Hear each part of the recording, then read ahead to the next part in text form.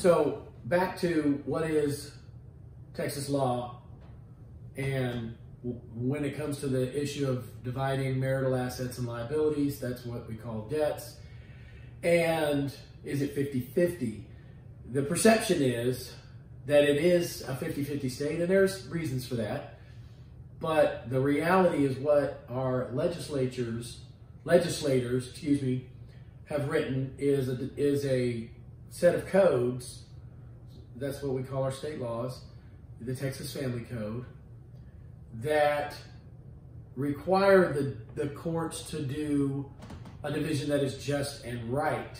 And not only is it just and right, but it needs to be just and right in regards to the rights of the parties and the children of the parties.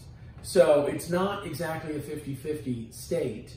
And although many times it is a no-fault divorce and things proceed along with a 50-50 mindset, just to let the parties not blame each other, let the parties divide their assets in a just and right manner, and just and right is frequently 50-50, but not always.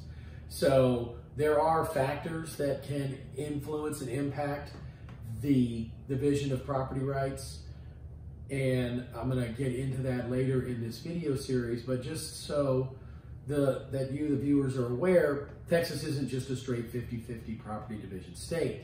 So that just and right division could be just and right in one county and could be not just and right in a different county. I mean, a lot of that just and right division, that perception, will be dependent on what county you're litigating in, what county your divorce is pending, and what the particular judge or juries might do or not do in those counties. And there are other factors which I'll do a deep dive on here in a minute, but a lot of those have to do with what behavior of the one party. Is there fault? Is there alcohol abuse? Is there a wasting of marital assets on inappropriate things? Is there physical violence, family violence?